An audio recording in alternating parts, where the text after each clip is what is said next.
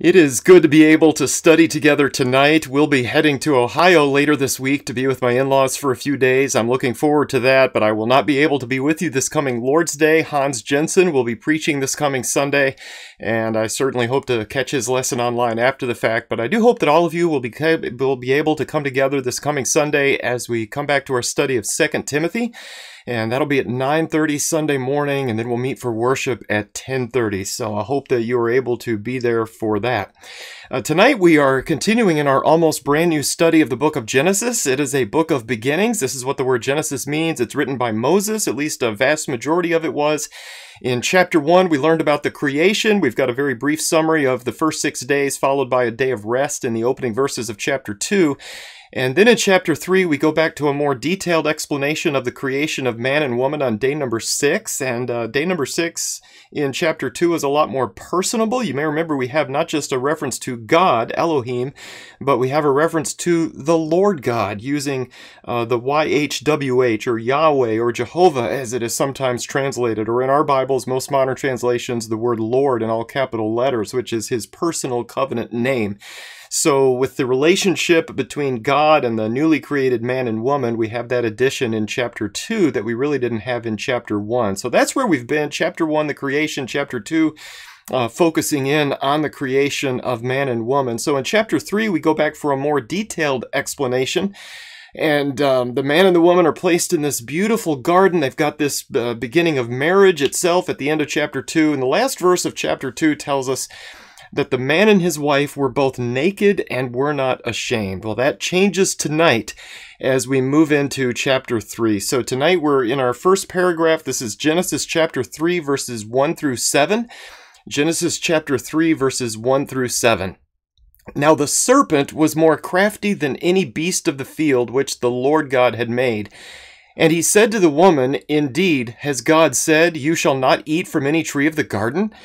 The woman said to the serpent, "From the fruit of the trees of the garden we may eat, but from the fruit of the tree which is in the middle of the garden, God has said, you shall not eat from it or touch it, or you will die." The serpent said to the woman, "You surely will not die, for God knows that in the day you eat from it, your eyes will be opened, and you will be like God, knowing good and evil." When the woman saw that the tree was good for food, and that it was a delight to the eyes, and that the tree was desirable to make one wise, she took from its fruit and ate, and she gave also to her husband with her, and he ate.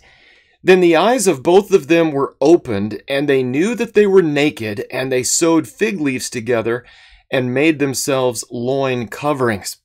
In verse 1, we're introduced to the serpent, and Moses tells us that the serpent was more crafty than any beast of the field which the Lord God had made. And obviously, there are many things we might wish we knew about the serpent at this point. A lot of questions remain unanswered at this point in the Bible, but this is all we have here. The serpent speaks, and what he does is try to cause the woman to question what God has said.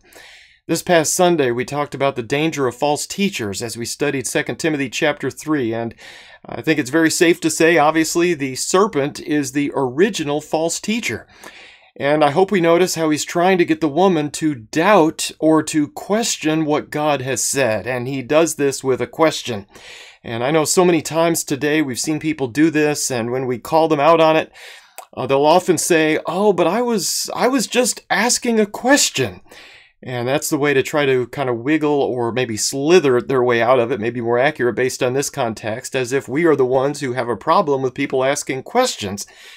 But I think most of us understand that there are many different kinds of questions, aren't there? There are honest questions where we really want to know an answer to something we don't know. Maybe we're genuinely confused about something, and so we ask somebody who we think might have the answer. And then there are other questions where people are not asking for information's sake, but they are asking to create doubt and division. So we may hear someone refer to somebody playing the devil's advocate, and in a sense, that's what we see going on here. But the devil has enough advocates, doesn't he? Someone can cause a lot of trouble by asking dishonest or manipulative questions, and that's what the serpent does in verse number 1. "Indeed, has God said, you shall not eat from any tree of the garden?" And as I look at that question, and especially as we look at what comes next, the serpent is trying to get the woman to see God as being unreasonable. And so he's sowing seeds of doubt here. He's trying to make God seem overbearing, isn't he? Or maybe overly strict, we might say. Ultimately trying to get the woman to ignore God's instructions. And I say this because God never said that she couldn't eat from any tree. And the serpent, therefore, was misquoting or misrepresenting the Lord's instructions here. And it's interesting to me to wonder, how did the serpent know what God had said? And I know we've mentioned this before, but I'm highly confident that Satan knows the Bible better than any of us do. And I say that because he's had thousands of years to analyze it. Satan has had thousands of years to memorize the Word of God, and that certainly makes him especially dangerous. And it also shows us how important it is for us to know it, because he's after us, and he knows the Word of God better than we do, and we need to know it as best we can. In verse number 2, the woman replies to the serpent, clarifying what the Lord had actually said. They can eat from the trees of the garden, but they're not to eat from one particular tree in the middle of the garden. And she seems to get this right, although she doesn't name the tree, as she probably should have done. But then she seems to add something that really wasn't in the original command. I hope we caught that. Notice in verse 3, she quotes God as saying, "You shall not eat from it or touch it, or you will die."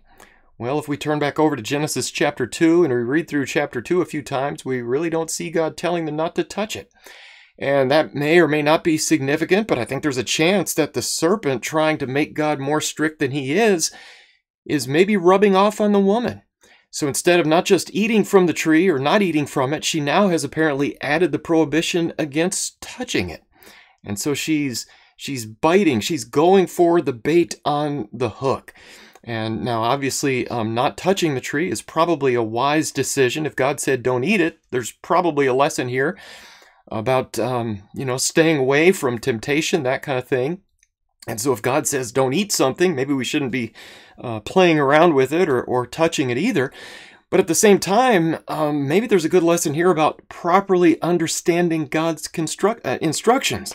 And certainly not making them either more strict or even less strict than they really are. Because when we misunderstand the actual commands, it really makes it more difficult to obey those actual commands. And so I guess we need to be very careful that we understand God's word as best we can. The other concern here is that Eve seems to back off just a tiny bit on the certainty of death, doesn't she? And I think I can say that very safely based on not just this, but some of the other translations, I believe, make this a bit more clear. But here she references death as a possibility. But God's original statement was, "For in the day that you eat from it, you will surely die." And it's a little bit different here, isn't it? To me, Eve's restatement of the original command is just a little bit softer than God's original statement in this regard. So she's more strict in the sense of not even touching the tree, but at the same time, she seems to be less strict as to the absolute certainty of death, as God had originally warned. So we have a loosening of his commands, and we also have a tightening of his commands beyond what he actually said. Well, obedience is obviously hard enough as it is, but having inaccurate information makes it obviously more difficult. So the woman then adds a prohibition against touching the tree, but she eases up a little bit on the consequences of eating the fruit. So she's sliding down this slippery slope in this discussion she's having with the serpent. If she'd simply been able to accurately quote the original command, she might have had a much better chance of surviving this spiritually intact. In verse number 4, the serpent replies, and now he's not just making a subtle shift in what God has said. I think he sees her as being more vulnerable now. I've got her a little bit confused in both directions. And so now the serpent is outright contradicting what the Lord has said. So he's taken it to the next level. You surely will not die. He changes one word here. But obviously this one word makes all the difference. We think about what Peter said, baptism now saves you. A lot of people today would add the word baptism does not now save you. And I've actually seen that word added in some denominational bulletin articles and a list and that kind of thing. I mean, by adding one little word like that, obviously it can totally change the meaning of the command. And Satan doesn't leave it there, does he? In verse 5, notice the serpent gives a reason why God would be so unreasonable. So it's like the serpent is saying, I'm this reasonable creature, God is not. And so in making this argument, the serpent says, "For God knows that in the day you eat from it, your eyes will be opened, and you will be like God, knowing good and evil." So the serpent's not just lying by reversing this command, but he's actually undermining God's authority. He is undermining God's credibility with the woman at this point. He's accusing God of having ulterior motives for keeping them from eating from this one particular tree. God is holding something back from you. He's generating a sense of jealousy or maybe pride or maybe resentment in the woman's heart. You know, who does God think that he is to be telling you what to do? He's just holding you back from this. He's keeping something from you. Obviously, the serpent is making this argument that God is less than good. He is not worthy of being listened to or obeyed. So Satan is basically saying, if you follow me, you'll have the rich, fulfilling, awesomely happy life that you deserve. Well, Eve doesn't realize, though, that she already has a rich and fulfilling life. She's living in paradise. Things are absolutely perfect for her at this moment. But it seems that Satan is making her feel unfulfilled, that God is holding something back. So with this new information from the serpent, the woman now thinks she has what she needs to make a good decision. So in verse 6, as she processes this information, she now observes with her own eyes. And based on her newly found wisdom from the reasoning or misreasoning from the serpent, outside of God's command, and she notices in a way that maybe she hadn't noticed before that the tree, number one, was good for food. She also notices that it is a delight to the eyes, so it looks good, so it's going to taste good, it looks good, and then she also notices, thirdly, that it is desirable to make one wise. And so she decides on her own, without consulting God, without consulting her husband on this, to take from its fruit and to eat it. And certainly all of this reminds us of 1 John chapter 2, verse 16, where John says, "For all that is in the world, the lust of the flesh and the lust of the eyes and the boastful pride of life is not from the Father, but is from the world." Do we see all three of those categories in both passages? And, you know, we've got it there in 1 John 2:16. We also have it back here in Genesis chapter 2. In fact, we see the same three categories also in Satan's temptation of Jesus in Matthew chapter 4. And if you can think back with me to Matthew chapter 4, we won't read that whole account, but we've got the lust of the flesh, don't we? The idea that, Jesus needed this. The fruit was good for food. In Jesus' case, the temptation to turn the stones into bread. Secondly, we have the lust of the eyes, the idea that the fruit was a delight to the eyes, and in Jesus' case, with his temptation, Satan taking him to a high mountain, showing him all of the kingdoms of the world. And then thirdly, we've got the boastful pride of life, the idea that the tree was desirable to make one wise, kind of appealing to her pride. And in Jesus' case, Satan basically daring Jesus to jump off the pinnacle of the temple so that he would be rescued by angels, attracting attention, wowing the crowds, and kind of appealing to his ego there. So these three avenues of temptation, they were used by Satan in the garden, they were used by Satan with Jesus, and they continue to be used today. The lust of the flesh, the lust of the eyes, and the boastful pride of life. If we study Eve's failure and Jesus' success in facing those three temptations, we have a path forward, don't we? Unlike Eve, Jesus responded to all three temptations by accurately quoting Scripture. And we would do well to do the same as we're tempted today. But to quote it under pressure, we've got to know it. And that's why we study together and also on our own. And then to top off the eating of the fruit herself, notice here at the end that the woman also convinces her husband to eat. In this case, instead of providing leadership as he should have done, instead of saying, "No, God told us not to do this," instead of doing that, the man follows, "Yes, dear," and then he partakes of the fruit that he's handed by his wife. And this brings us down to verse 7, where we start to see some consequences. Do they suddenly have the peace and the happiness and the fulfillment that Satan seems to have promised? No, obviously just the opposite. Their eyes are opened indeed, but they immediately realize that they are naked. They have this awareness that something has changed. It's like their eyes have been opened. This is what this is all about. Before, I would say they were almost like children, and that little children, they have no idea that they're naked. But they grow up and they get to a point where, whoa, this is a problem here. So now their eyes are opened and they immediately try to cover themselves. They take fig leaves, they sew them together, and they make for themselves loin coverings. I had not really thought about this until today, but I'd forgotten that there was sewing involved here. I mean, we think of some of the artwork in the Vatican and around the world where the statues might be covered with a single fig leaf, if you can remember some of that. The man and the woman here, though, they sewed fig leaves together. And they created for themselves loin coverings, or maybe aprons, as some of the translations say. They were frantically trying to cover themselves. As far as we know, they hadn't done much sewing prior to this. This is the beginning of sewing, we might say. Genesis, again, being a book of beginnings. Previously, there had been no need for sewing, as far as we know. Imagine being so desperate to cover ourselves, though, that we invent sewing for the very first time.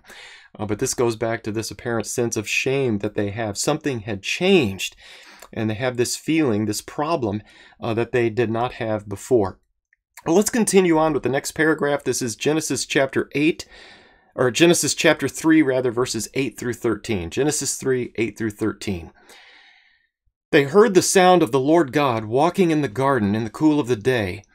And the man and his wife hid themselves from the presence of the Lord God among the trees of the garden. When the Lord God called to the man and said to him, "Where are you?" He said, "I heard the sound of you in the garden, and I was afraid because I was naked, so I hid myself." And he said, "Who told you that you were naked? Have you eaten from the tree of which I commanded you not to eat?" The man said, "The woman whom you gave to be with me, she gave me from the tree, and I ate." Then the Lord God said to the woman, "What is this you have done?" And the woman said, "The serpent deceived me, and I ate." Notice in verse 8, they hear the sound of the Lord God walking in the garden. And I just want to point out here at the beginning, notice we're back to the reference to the Lord God. As I remember it, I don't have the ability to go back easily here, but in that previous paragraph, as Satan is appealing to God, he refers to him not as the Lord God, but God. And so he's using that less personal name. But now we're back to this personal relationship, and in fact, the idea of that relationship being broken. But they hide, as if we can hide from God, but we try. Even today, sometimes we try. Maybe you have seen the meme of, I'd say, a pretty large construction worker in kind of a neon reflective shirt hiding behind a telephone pole. And obviously he's kind of sticking out on both sides there. He's kind of glowing with the reflective vest. And the caption says this, how you look trying to hide sin from God. And certainly that is what it looks like. There's no way for us to hide from God, but we do have a tendency to try. And that's what Adam and Eve are doing here. They are hiding from God among the trees in this garden. But in this context, God nevertheless calls out to the man. And I do find it interesting that God calls to not the woman, but he calls to the man, even though the woman was the first to sin. And if we were together tonight, I would ask, why is this? Why does God call out to Adam and not Eve, even though God gave the original command to Adam, and even though Eve was the first to sin? Well, we're not given the details of this. In my opinion, it's probably because God gave the command directly to Adam, even before Eve was created. I don't know whether you remember this from our study a week or two ago, but God gave the command directly to Adam, even before Eve was created.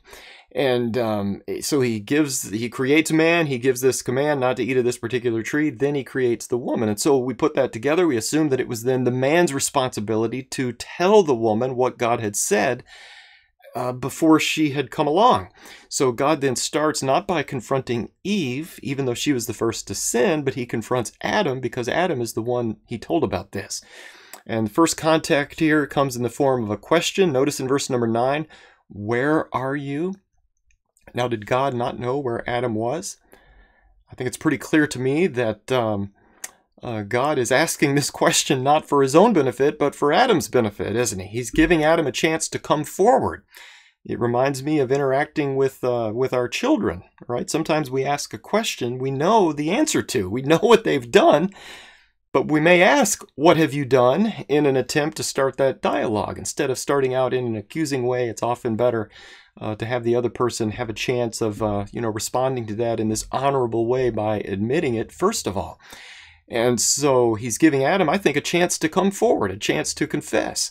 So he doesn't start by accusing or condemning, but he starts with this question. He starts by opening this dialogue. And Adam responds, "I heard the sound of you in the garden, And I was afraid because I was naked, so I hid myself, or at least he tried to hide himself. And this, by the way, is the first time that we find a reference to fear in the Bible. Remember, Genesis is a book of beginnings. Genesis is a book of first. And I believe this is the first reference to fear in the Bible. In verse 11, God responds with yet another question. He's still not accusing or condemning at this point, but he's probing. Again, not for his own benefit. God knows the answers to all of these questions. But he's asking for Adam's benefit. Who told you that you were naked? God knows the answer to that. And then he straight up asks, have you eaten from the tree of which I commanded you not to eat? And this, of course, sets off a string of blaming, passing the buck, as we might say, in our culture. In a sense, Adam blames the woman, but who is Adam really blaming? Down there in verse 12. He's blaming God, isn't he? The woman whom you gave to be with me, she gave me from the tree, and I ate. So notice there, Adam takes this amazing blessing from God, and he portrays her almost as something of a curse in his life. And he throws this back on God. Ultimately, God, you are to blame. You did this to me by giving me this woman who tempted me to sin. Lord, this is all your fault. Well, at this point, God turns to the woman and says, what is this you have done? Okay, so he's going down the line here, and she's next. And the woman says, the serpent deceived me, and I ate. So God confronts Adam. Adam blames Eve. And ultimately God himself, and then Eve passes it on and blames the serpent. Nobody's responsible here. Nobody straight up says, I'm sorry, Lord, I did it. I sinned. I made a mistake by eating from the tree. You told me not to do it, and I did it. Nobody says that here. And don't we have a way of doing the same thing today? It seems as if nobody is truly responsible for anything anymore. All of us have a reason. All of us have something or someone we can blame. And this obviously goes all the way back to the beginning. There will, however, be some consequences. Even though we may blame our sin on others, there is always a reckoning. So let's continue with God's response to the blame game. This is Genesis chapter 3, verses 14 and 15. Genesis 3, verses 14 and 15. The Lord God said to the serpent, because you have done this, cursed are you more than all cattle, and more than every beast of the field. On your belly you will go, and dust you will eat all the days of your life. And I will put enmity between you and the woman, and between your seed and her seed. He shall bruise you on the head, and you shall bruise him on the heel. As I said earlier, there is so much more we wish we knew about the serpent at this point. I have questions, and I'm sure you do as well. But this is what we do know. God curses the serpent. Because he had deceived the woman in this way, God basically demotes the serpent, I think that'd be safe to say, causing him to slither around on his belly. Was he able to walk around upright on two legs before this? I'm thinking, the Geico critter. Apparently, there was more mobility, but again, there's so much we don't know here. What we do know is that the serpent is now cursed. Eat dust, and that's kind of a figure of speech, I believe. Maybe not necessarily eating dust, but I think we have the same insult from time to time. If somebody tells us to eat dust, I think we understand what that means. The really important part, I believe, comes down in verse 15, as God places enmity, that is, hostility, or hatred, kind of the stressed relationship between the serpent and the woman, between the serpent's seed and the woman's seed. I normally don't think of the serpent as having descendants, but if we're talking about Satan here, which I think that we are, obviously in hindsight we look back and there's a lot we learn later after this passage, but we think of what Jesus said in John 8:44, with reference to the scribes and the Pharisees and a lot of the other religious leaders in general. He said, you are of your father, the devil, and you want to do the desires of your father. He was a murderer from the beginning and does not stand in the truth, because there is no truth in him. Whenever he speaks a lie, he speaks from his own nature, for he is a liar and the father of lies. So in a sense, Satan truly does have descendants, doesn't he? Not literally in the way that we think of descendants today, but certainly those who follow in his footsteps, I think, are described there by Jesus in John 8 as being his descendants. He refers to your father, the devil. When people do the devil's work, they are, in a sense, the descendants or the seed of Satan. Probably the most important part of this passage, though, comes at the very end, where we learn that the seed of the woman will bruise the serpent on the head, and the serpent will bruise the seed of the woman on the heel. It is the difference between a head wound and a wound on the heel. Both hurt, but one is obviously much worse than the other. And my understanding of this is that this is a reference to Jesus' death and resurrection. In his death on the cross, Jesus suffered a painful but not permanent wound. In the resurrection, Satan suffered a fatal, head-crushing blow. And as I understand it, this is the first prophecy in all of Scripture. We just touched on this a few weeks ago in that short study of prophecy that we did. So let's continue then with God's statement to Eve. So he's working his way back up, I guess, the chain of command or the chain of blame here. So let's look at what God said to Eve. This is Genesis chapter 3, verse 16. These are her consequences. To the woman he said, I will greatly multiply your pain in childbirth. In pain you will bring forth children, yet your desire will be for your husband, and he will rule over you. So first of all, for her sin, Eve is promised a multiplication of pain in childbirth. And apparently we learn here childbirth was originally designed to be rather painless, at least compared to the way that it is now. We think in other parts, like of the animal kingdom, that childbirth does not seem to be as painful by any means as it is for a human being. So something changes at this point in the curse, where childbirth, the pain of childbirth is multiplied. The second part of this is that God seems to reinforce a sense of structure, or maybe we might say hierarchy in the family. Yet your desire will be for your husband, and he will rule over you. And it seems that this goes back to Eve bypassing her husband in eating that forbidden fruit, even though he was the one who was first given the command. That word desire is used, I think, in the next chapter. We'll get to this in a couple weeks, but where I think sin's desire for Cain, we'll get to, maybe I'll repeat this at that time, look into that a little bit more, but there's been some idea here that maybe Eve will constantly be in a state of trying to overthrow her husband's authority. And yet ultimately that will not be beneficial, or that will not work well, and her life will not be pleasant over the long run as a result of that constant challenging of his authority as a husband. That's been a lot of writing been done on that, obviously. But this is the curse for the woman. So let's continue with God's statement to the man. This is Genesis chapter 3, verses 17 through 19. Genesis 3, 17 through 19. Then to Adam he said, because you have listened to the voice of your wife, and have eaten from the tree about which I commanded you, saying, you shall not eat from it, cursed is the ground because of you. In toil you will eat of it all the days of your life. Both thorns and thistles it shall grow for you, and you will eat the plants of the field. By the sweat of your face you will eat bread, till you return to the ground, because from it you were taken, for you are dust, and to dust you shall return. I think we need to clarify in verse 17 that Adam is not simply condemned for listening to the voice of his wife. As husbands, we are not able to quote verse 17 and say, look, Adam was condemned for listening to his wife. I'm not going to make the same mistake. That's not the point of verse 17, obviously. But more specifically, in context, he's condemned for listening to her instead of listening to God. That's the problem here, isn't it? He knew what God said was true, and it was a valid warning. Don't eat the fruit of this particular tree or you'll die.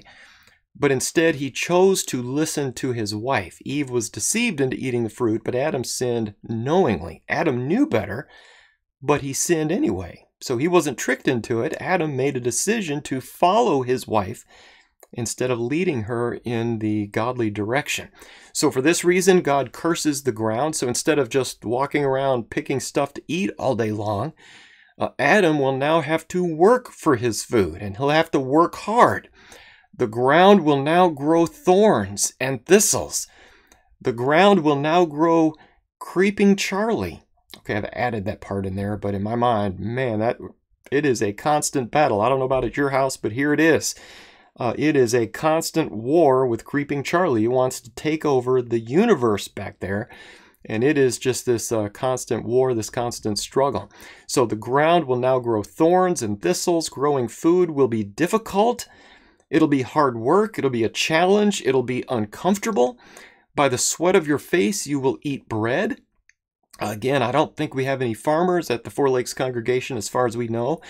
So we've somehow managed to avoid the curse, haven't we? We're not cursed these days. No, I don't think that's right. I think we are living under the curse. Ultimately, all of us are working for bread, aren't we? And often work can be miserable.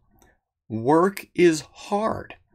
We might work in a field directly, chopping weeds, pulling vegetables, by the sweat of our brow, that kind of thing. But often today we work for our bread indirectly, don't we?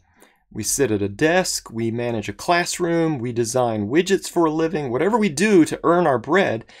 Almost every profession has some kind of a downside. There's something about it that is hard or unpleasant at certain times, and I believe we can thank Adam for that. And let's just remember, work itself is not the curse. Work isn't cursed. Work is good. Remember, work was given to Adam, naming the animals, managing the garden. All that thing came before the first sin and the curse here. The curse is the fact that our work on this earth will be made difficult by thorns and thistles. So let's not mix that up. Let's not think that work itself is a curse. Work is a blessing. It's an awesome thing to be able to do something that we enjoy doing and to earn a living for our family and to put food on the table. But the problem is there are issues that come along with almost everything we may choose to do for a living, and those challenges, I believe, ultimately go back to this curse given to Adam. Then we come to the death part. Adam doesn't die immediately. He's not struck dead on the spot. Of course, that'd be the end of everything right here. I don't think we have kids involved at this point. But in a sense, God passes the sentence of death immediately right here on the spot. So Adam is now in the process of dying. You are a dead man walking, we might say. And the plan is that Adam will ultimately return to the ground from dust to dust, as we sometimes say. I know I've mentioned this a number of times before, but a few years ago I preached a funeral. Somebody in the family wanted the verse to be read publicly, dust to dust, ashes to ashes. And it sounds very biblical, doesn't it? And sounds interesting, sounds very funeral-like. But the funeral home was brand new. I mean, they'd just been open a few weeks. If I remember correctly, they didn't even have a Bible in that building yet. So we went to the funeral director's office. We looked it up online, an online Bible. We learned that dust to dust, ashes to ashes is not actually in the Bible. And I'll admit I was a little surprised. I thought surely that's in there somewhere. I just can't remember where it was. No, it's not in there. This passage is probably as close as we can get. It's very close, isn't it? But as I thought about it, though, I decided this is not really the thought the person was hoping for. This isn't really the comforting passage that we might have imagined. So because he had sinned, Adam will eventually die. And that's really, anyway, I don't think the theme of that particular funeral, that's not what we were trying to communicate. But anyway, thought I'd note that. A lot of times people hear dust to dust, ashes to ashes, and assume that's in the Bible, and it does not appear to be. Let's close tonight by looking at Genesis 3, verses 20 through 24. Genesis 3, 20 through 24. Now the man called his wife's name Eve, because she was the mother of all the living. The Lord God made garments of skin for Adam and his wife and clothed them. Then the Lord God said, Behold, the man has become like one of us, knowing good and evil. And now he might stretch out his hand and take also from the tree of life and eat and live forever. Therefore the Lord God sent him out from the Garden of Eden to cultivate the ground from which he was taken. So he drove the man out, and at the east of the Garden of Eden he stationed the cherubim and the flaming sword which turned every direction to guard the way to the tree of life. Well, first of all, Eve isn't Eve until we get to verse 20.